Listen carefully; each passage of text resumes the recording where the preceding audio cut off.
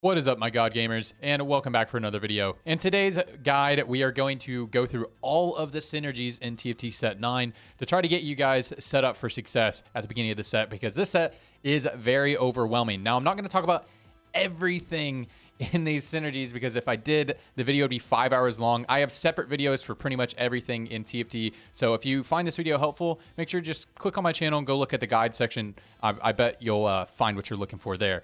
So what we're going to be doing is we're going to go through each of the synergies. I'm just going to read it verbatim what it does, and then and kind of like, you know, just really what it does, and then go through each of the units within the synergies and tell you their role within the traits. Now, this is not a composition guide. This is not a unit guide.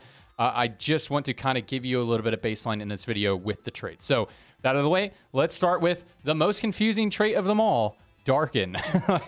It's not a good place to start, but it's the first one alphabetically, I guess. So here we go. This is Aatrox's unique trait. So I think the language in this paragraph makes it confusing, and but I played a lot of them, and I think I understand them now. When Aatrox, or the holder of the Darkened Blade, dies, Aatrox is the holder of the Darkened Blade when combat starts. The Darkened Blade is equipped to the nearest allied champion, granting them 500 health and 20% Omnivamp. After being equipped to a champion for 4 seconds, Aatrox will revive upon their death instead. The word instead is what makes this really confusing, I think, because it's like, well, what would it do if he didn't die? What's it instead? Instead of what? It implies that they don't get this buff. The instead, they just need to delete the instead, and I think this will be far less confusing. Let me just tell you what it does. You want to put Aatrox next to your frontline carry unit or your tankiest unit, and you want him to die early on in the fight. Even if you're carrying him, you want him to be positioned to take damage early on in the fight, because he'll get a lot of damage off. Even if you're putting carry items on, even if he's taking damage, he'll get a lot of damage off, and then he'll res back up and will do a lot of stuff. So you want to put him next to your tankiest unit, and you want him to take damage so that he will revive. Also, additionally, you can instead put him next to a carry so that they gain the 500 health in Omnivamp. For example, if you're carrying a Yasuo, maybe put your Aatrox next to your Yasuo and have your Aatrox die. It goes onto your Yasuo. Yasuo does a lot of work. Then Yasuo dies. Then Aatrox comes back to life and finishes the fight. So that's how it works. If they do not survive for 4 seconds, all that happens is they get this buff, and then nobody gets revived. That is how it happens. I did it. I just tested it because this is confusing the word instead. But yeah, they need to delete this word, and then I think it'll be far less confusing. Okay, Demacia. During the planning phase, your strongest Demacians become elite and equip a random radiant item for the next combat. Elites grant armor and magic resist to themselves and adjacent allies, but this does not stack. So you don't have to stack all the elites on top of each other, that sort of thing. And then here we are. Radiant items are upgraded versions of completed items, if you didn't know. This energy at 3, 5, 7, 9, and some of these numbers will change throughout the set. That's just how they usually do balancing, but they'll probably be like this on launch. So you get 1 elite, and the elites, remember, they get the radiant items. The way that it prioritizes who is elite, I believe it's starred up. So if your unit is upgraded, and then the unit with the most items. So keep that in mind whenever you're doing that. So if you're like carrying a Lux and you're playing a Jarvan as well, and you only have 1 item on your Lux, and you have 1 item on your Jarvan, it sometimes can like pick the other one and pick the other one. It's a little weird. I think it has something to do with how many synergies you put in there. Just be mindful of that if you put 2 items on your Jarvan, it'll automatically go to him now instead of your Lux if you only had 1 item on your Lux, and you probably want the Radiant item on your Lux most likely in this situation. So within this synergy, this is something you can play as a vertical. Meaning you can play all the way from 7 to 9, like start the game with KO. That's a common strategy when playing this. Again, this is not a comp guide, so I'm not going to get too deep into it. But that is a common strategy to play KO and then go vertical into 9, or go vertical into 7, and then play around your Lux and your Jarvan and your KO having the Radiant items. That's usually how you play it. Additionally, most of the time I play it, I'm running 3 elites, and I'm playing a Lux comp, and I just get the Radiant item on my Lux. Or if I get 3 super good items, I'll do a Radiant item on my Jarvan. All good to go. Within this trait, Sona is a support unit, can be a carry within the multicaster build, like a side carry. She's typically not the main carry. Poppy is a tank. can do some weird carry stuff in Yordle builds sometimes. Lux is purely a carry, but sometimes you'll run her as an off carry in other builds because she does have a little bit of utility built in. It just does some nice damage even without items. Kayla is a carry. That's all she does. Jarvan is the best unit in the game. If you want to know more about that, check out my best unit in the game video. It's a pretty short video. He's the best unit in the game. He is a CC tank. Garen is a carry. That's all he does. Or a synergy bot for Juggernaut. And Galio is a tank and does a little bit of decent damage. I imagine on one patch there might be a carry Galio build that we'll see happen.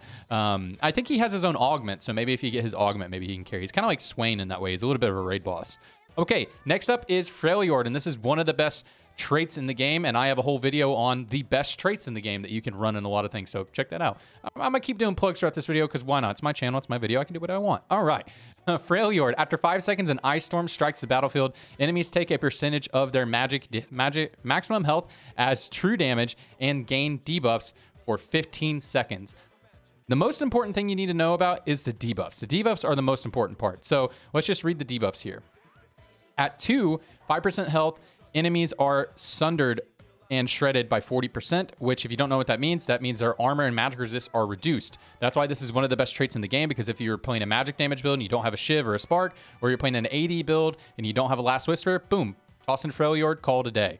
And then at 3, it's 50% mana reaved. That's pretty good. It mana reaves them, which makes their mana cost higher. And then at 4, it does everything that we stated already, but it additionally will stun their entire team for 1.5 seconds. So you can see it's already so good. And within this, all of these units are pretty much utility units.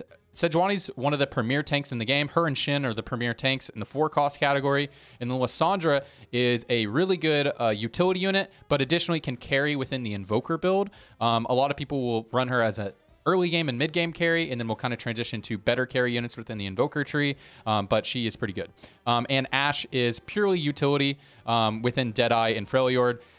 She probably can have a carry patch out there, but mostly she'll be a utility unit. Very good unit. Okay, Ionia. Every 4 seconds, your strongest Ionians are enlightened to their spirit form and gain 20 mana. Each Ionian has a unique bonus within their ability, which doubles when in spirit form. I don't have all of these memorized, so I won't tell you. I can't tell you all their Ionia bonuses. I have some of them memorized, but you know, I'll try my best. Okay, so at 3, 100% in Ionia bonus, plus in the Ionia bonus is the mana and their form. So one of them will be enlightened, and it's random. It'll kind of rotate every 4 seconds. At 200%, it's 2 enlightened. And at 9, it's 300% and 3 enlightened. So again, these are randomly rotating, so you can't just like guarantee it's going to be on your Yasuo. If you're carrying your Yasuo, it'll just kind of bounce between them a lot. And so I'll try to remember all the enlightened bonuses, but again, I don't know. Zed, it's bonus critical strike and critical strike damage. Yasuo, it's Omnivamp. Shin, it's damage reduction. Set, I don't know. I think it's probably health. Arma is AP, bonus AP. Jhin is bonus AD. Irelia is, I don't know, maybe some damage reduction. And Ari is, she gains 3 mana every second. So within this build, Zed is a carry. Yasuo is a carry. Shin is one of the premier tanks along with Sejuani. Set is a tank and has good utility. He has CC. You can carry him if you get his augment called the Baus. Karma is a carry. She doesn't really do anything else. Jhin is a carry. Irelia is a tank. I can imagine there's probably going to be some patches where she can be tank/carry. She does have some damage built into her kit and some naturally tankiness. Ari is good utility as well as a really good carry if you can get the right setup. I love playing Ari, one of my favorite units. Okay, Noxus. Noxus units gain health, ability power, and attack damage. This is increased by 10% for each different opponent that either you have conquered in combat, meaning you beat them, or is dead. And yeah, so remember, 10% of this, and you keep it the whole game. So like if you end up beating somebody and then you lose to them later, you don't lose the buff, you just have to have beaten them. And I believe that's how it works. And so at 3, you can see the stats there. 6 with stats are there. And then 9, the stats there. Within this build, we have Swain, who is can be a carry if you get his augment, but mostly he's just mainly a tank and a little bit of extra damage in the Sork build. Sion is a tank, utility, and damage dealer. Depends on how you itemize him, but he has really good CC and can deal a lot of damage. Samira is purely a DPS. Kled is purely a DPS. Katarina is purely a DPS, but she does have a healing reduction in her kit, so you can play her for a little bit of utility there a little bit. Darius is purely a damage dealer, but he's very tanky with his Juggernaut trait. Cassiopeia is a DPS, but has a good utility as well because she does have healing reduction within her kit. So you can already see within the Noxian tree, you have 2 healing reduction champions. So you usually have to build healing reduction in this build if you want to, play 3, 6, or 9, as long as you can fit one of those units in there and you're good to go. All right, Piltover. Gain a T-Hex. Every time you lose a player combat, the T-Hex gains charges. Winning converts the charges to power for the T-Hex. You may sell the T-Hex if it has any power, resetting the T-Hex and converting its power to loot. So yeah, if that was confusing, every time you lose, you gain a little blue charge. And then whenever you win, that blue charge converts to gold charge. And the gold charge is what actually gives your T-Hex more damage. Starring up units also increases the tankiness of your T-Hex. T-Hex can be a carry. He's very powerful, and also it can be very tanky. So at 3, you gain the T-Hex. At 6, each loss counts as 2 losses instead. Winning grants bonus loot. And so you can play this vertical the whole game if you want your T-Hex to be part of your whole team, be part of your team the whole game. You don't ever have to sell him, and your T-Hex can pop off. There's plenty of Piltover builds where T-Hex is the leading damage dealer or second leading damage dealer. It's very strong. But additionally, you can just run this as an econ trait. So this is like the econ trait of this set. So a lot of times when I run it, I'll just run the T-Hex as long as I want. And then as soon as I'm done playing Piltover, I'll sell it. Important to note, if you take Piltover out, it doesn't like auto sell it. So if you take Piltover out and you forget to sell your T-Hex, you will not get the buff. Don't worry, it doesn't go away. Like your T-Hex stacks don't go away. So if you forget and then you remember, you just got to put the T-Hex, you got to put the Piltover units in for a second, sell the T-Hex, and then take the Piltover units out. You don't have to play another combat with them, but just you need to remember to sell your T-Hex if you're going to get off a Piltover. And so within the Piltover tree, Vi as a tank, there'll probably be a patch where she can kind of carry, but probably not. Oriana is a utility unit mainly, but she does do a little bit of damage. Jace is he kind of does it all. He's in my video of some of the best units in the set. He gives an attack speed buff like a Zeke's to his allies, but also can deal some decent damage.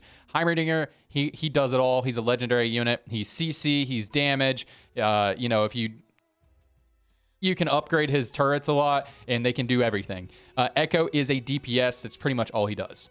All right, Shadow Isles. After dealing or receiving damage 8 times, Shadow Isles units gain a shield for 8 seconds and become spectral for the rest of combat. Spectral units gain mana every second. And as we see, we have a 2, 4, and 6 synergy. Within this, Diego is a DPS. That's all he does. Senna is a DPS and utility unit. Her ability is very good, and very good, especially if you're playing a lot of Shadow Isles.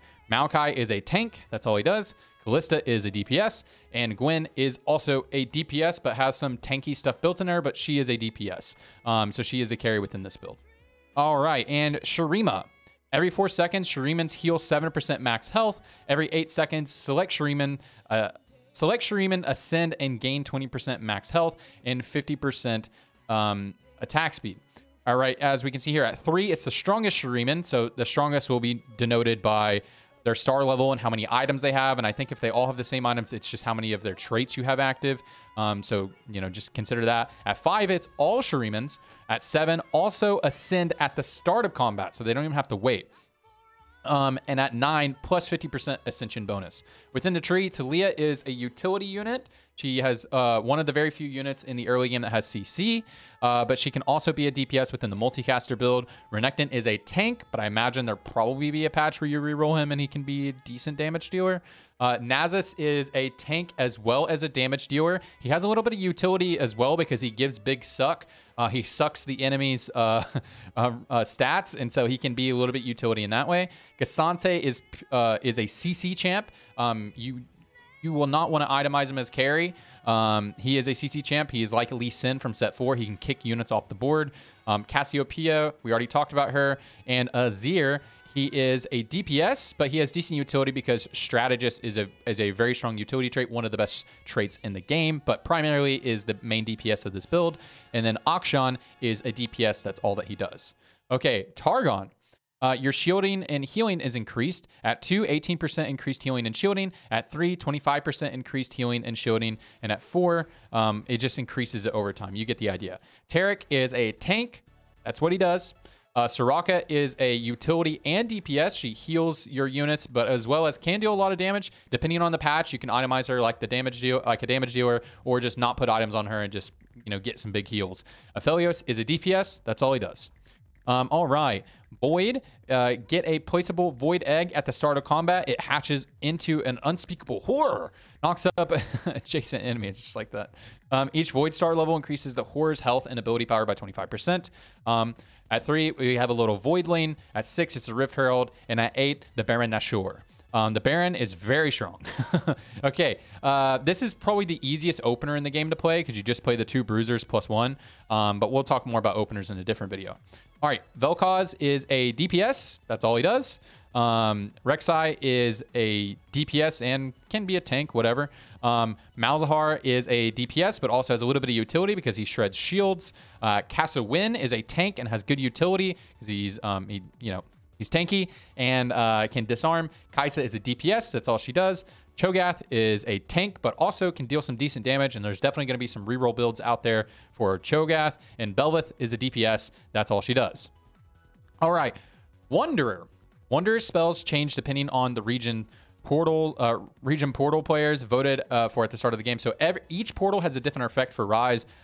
I'm not going to go through all of them. Just when you play Rise, just right-click him and read what he does. He basically has every ability in the game. Just think about that. He has DPS, he's utility, he's CC, like he does it all.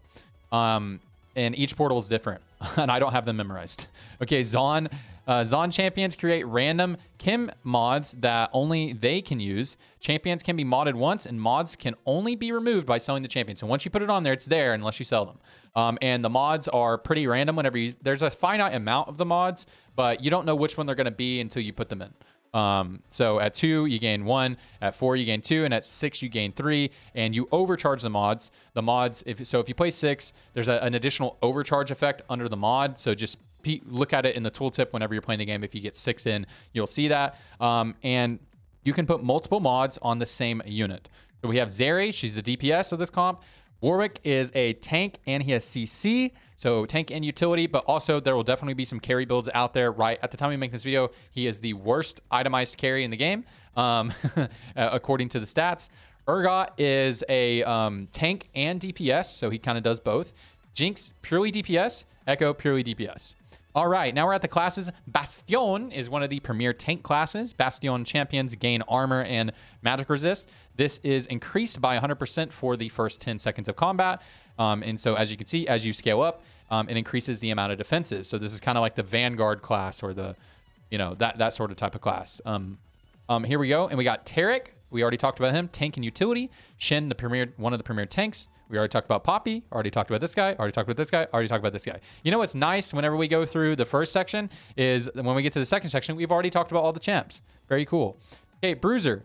Your units gain 100 health. Bruisers get even more. And so as you can see here, 2, 4, and 6, it scales up pretty well. And pretty big threshold at 6 right there. But honestly, 6 is pretty dog doo-doo unless you have like some emblems or something like that, because you really don't want to be playing Renekton and Vi on your in-game board. You know what I'm saying? Never feels good. And we already talked about all the units. At Challengers gain bonus attack speed. When their target dies, Challengers dash to a new target and increase their attack speed by 50% for 2.5 seconds. So if you played in past sets, this was a very similar effect to Challengers in past sets. And as you see, it just scales up as you go here. And we already talked about all the units, so we're good to go. All right, at Deadeye, Innate gain a bonus range. Cool. Every 3 seconds, Deadeyes attack the enemy with the highest % health and deal bonus damage. So it's like a little, you'll see it's like a little proc. It will deal some damage. At the time we make this video, this trait is not that great, but it could be. And so we have 2, 4, and 6. It just scales with damage. And we already talked about all the units here, so we're good to go. Empress is Bel'Veth's unique trait. And this is what makes Bel'Veth such a good unit here, or such a good carry whenever you want to play her. So when Bel'Veth kills an enemy, they leave behind a void coral that she will consume. The first coral increases her max health by 50%. What it'll look like in the game, she kind of like slaps the ground and she's like, oh! and she kind of does that. And she gets all big, while further corals heal her for 20% max health. So she'll start healing after that. When a void coral is consumed, she deals 10% max health as magic damage to enemies within 2 hexes. So she is an AD champion, but she has a little bit of magic damage in there because she just slaps people around. It's pretty fun watching her play. Okay, Gunner. When Gunner champions attack, they gain bonus attack damage up to 8 stacks. At 2, 4, and 6, it just increases over time. And we already talked about all the units there. At Invokers, allies restore mana every 3 seconds. This is one of my favorite traits in the game, and it's in my best traits video. At 2, 5 mana for all allies. At 4, this is when you start getting some really good stuff, but you got to make sure if you run 4, you're actually going to be putting items on some of your invokers, because the big buff is for your invokers. An additional 10 mana for invokers. I believe these numbers are different right now. And then at 6, 6 can be really powerful, especially if you have emblems and the augments that go with invokers, because it's 10 for all allies, an additional 15 for invokers. So you're just casting like crazy. And I'll just give you a little bit of tip. If you want to play invokers, you don't build mana items on your invokers. So like, you wouldn't want to build Sojin on your Soraka, despite it, looking good in the stats or whatever, or it seems good. You'd want to just go full AP, full damage. You want to go full raw stats, right? And we already talked about all the units here, so we're good to go. And the Juggernaut, I love this trait. This trait's so much fun. Juggernaut champions take less damage as their health decreases. So, we have damage reduction. So it'll start with 10%, and then it'll scale with 20% is the maximum. I don't know what the threshold is. It probably is like 30% health or below 50% health. So it just scales up as you go. And we already talked about all the units here. We're good to go. All right, multicasters. Multicasters cast their ability multiple times. Bonus cast have 50% reduced effectiveness. So this will reduce the damage and the effectiveness of their debuff, because a lot of these units have debuffs like Teemo. And Sona has a buff, so it'll reduce that there. At the time you're making this video, this is one of the most broken builds, but I'm sure it'll be nerfed. They are going to be doing some balance changes soon. So we have 2, we'll get 1 extra cast, and at 4, we get 2 extra cast. Okay, Redeemer. This is Senna's unique trait. I love Senna. Whenever an ally gains a shield, grant them 7% stacking attack speed for the rest of combat. So every time they gain a shield, they'll gain 7% attack speed. And what's really cool about Senna is Senna creates a shield with her ability, and Shadow Isles, which she is a Shadow Isle, also naturally creates shields. So just having her on your board and playing units that gain shields, she doesn't even have to shield them. They'll gain the buff. It's really cool. Okay, Rogues. Rogues are the assassins of this set. Now, they don't jump like assassins. They don't have innates. They don't jump at the beginning of the fight. They'll jump at a different time, and we'll read right here. The first time rogues fall below a certain percentage of health, they briefly become untargetable and dash towards an enemy within 4 hexes, preferably backliners. So it will prefer squishy units. At 4, additionally, attacking an enemy for the first time causes the enemy to bleed for 5 seconds. So let's read this. At 2, it's below 50%. They'll jump. And at 4, and they will still jump at 4, apply additional bleed, dealing 50% of the enemy max health. So if you've played assassins in the past, you probably know about assassin positioning, where you put them on the second to last row or the back row, or you put them all the way in your back row and you put your tanks in the second to last row, like on your team. You don't frontline your tanks. You don't do that this time, because they don't jump at the beginning of the fight. You just position them like normal. You put them on the front line because they need to take damage in order to jump. You typically want your damage dealer on the same side as their damage dealer, because, like, for example, if you're carrying Zed takes damage and you're playing versus a Zeri, then after Zed takes damage, if Zeri's within range, he'll jump to Zeri. But if he's on the other side, he'll jump to the other backline. So you want him to jump to their carry, right? Cool. Slayers gain 15% Omnivamp. Additionally, Slayers deal bonus damage doubled against units below 60% health. Cool. So right here, it just scales up 2, 3, 4, 5, 6. So it's one of those ones you could just keep adding on top of it. You just have to get the 2 trait active, and after you go on it, just if you're looking at this as a vertical trait, just pay attention to the thresholds. There's a big buff at 4. The buff is way bigger at 4 than a buff from 3. That's the biggest buff at the time we make this video, other than going to 6 as a chase trait. But just keep in mind with that, with the balance changes, how that'll play out. And we already talked about all the units there. Sorks, one of my favorite traits here. When Sorks help kill an enemy, they trigger an arcane shock that deals a % of the enemy's maximum health to other enemies. Sorks also gain a bonus ability power. I think this is a unique spin on the sorcerer class that is always in every set. I think this is neat. So at 2, it's ability power, plus the 10% health. And remember, it's the enemy's health, not your health. And then it just scales up as you go. But the biggest one you need to look at is at the 6th threshold. That's when you get the big buff. 75 ability power, shock 2 enemies. So rather than 1, it shocks 2 when you kill them. And then the buff is a lot smaller at 8. Going 8, I played 8 Sorks. It felt like a big bait. I mean, you do get a lot of upfront power, but usually you want to not play 8 Sorks. You just want to get to the 6th threshold if you want to play the vertical. You do not have to play the vertical, but if you can get the 6 active with emblems and that sort of thing, it is quite potent. But yeah, so if you get, this is a build that's very good with emblems. And we already talked about all the units here. Strategist, which is my favorite trait in the game. Combat start, allies in the front 2 rows gain a shield for 8 seconds. Allies in the back 2 rows gain ability power. This is one of those traits you can play in every single build, even if you're playing AD. Doesn't mean that you will, but you always get value because of the shield. And also, AD units can use AP. They don't use it very well anymore. They used to use it a lot better, but Mortdog has done some good work in making AD units not have way better scaling than AP units. Very cool. All right, at 2, you know, we gain a shield and ability power. You know, it just scales up as you go. And then we already talked about all the units here. All right, Techno Genius. Okay, gain a placeable Apex turret with 3 upgrade slots. Upgrades to Apex turrets will show up in your shop for 6 gold. You may only have 1 Apex turret. So you'll start seeing upgrades in your shop once you put Heimerdinger on your board. So just be very mindful. This is he's one of the best units in the game. But just be mindful whenever you place him on your board, one of your shops can now be taken up by that upgrade. So if you really need upgraded units, you probably don't want them on your board when you're rolling. I don't think you can just take them off your board while you're rolling and it'll switch it. Maybe you can. I think after he's in combat, if he was in combat the previous round, it will roll for the upgrades. They will appear in your shop and they cost 6 gold. And so some of the, I don't have them all memorized, but some of the upgrades, like you get Shred, like Sunder and Shred in there. So if you need that, you can get that for free there. You can get healing reduction in there. You can get some bonus damage. You can get these rockets that pop out. So there's a bunch of stuff. You can get Goldenator, which you can get like which if it's kind of like works like Collector, you have a chance to execute units and you gain gold for that. So one of the best units in the game. You pretty much play him in every single board if he can fit. And them Yaddles. Allies gain 10% attack speed per star level. Yordles can become 4-star, gaining a wacky spell upgrade. I don't have all the spell upgrades memorized. I literally haven't played this comp. I don't play a lot of reroll builds. Ties in terms are broken by the Yordle fielded most recently. Honestly, I don't really know how that works. I have not played a lot of this build, but you can 4-star your units. This is a reroll build. If you have 3 3-star champions, your strongest 3-star Yordle champion becomes a 4-star.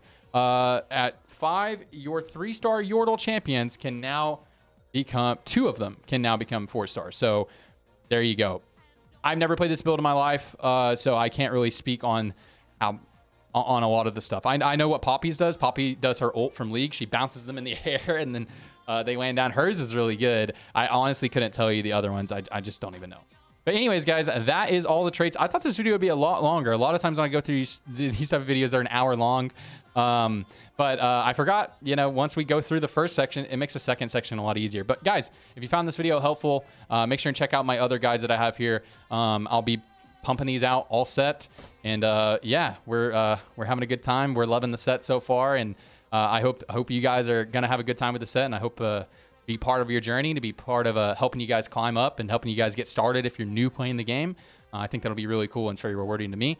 So if you guys want to support me, hey, the best way you can support me, you know, subscribe to my YouTube channel. But I'm really trying to grow my Twitch. So if you guys like watching live streams, guys, I'm really handsome. I'm entertaining. I'm good at the game. I'm actually going for rank 1 this year. We'll see if we can do it. I don't know. I've never hit that rank. I've never been that high, but we're going to try. And if you want to be part of that journey, click the link below in the pinned comment and follow me on Twitch. I would love to see you there. All right, I'm done begging. Appreciate you guys, and I'll catch you on the next one. Good luck.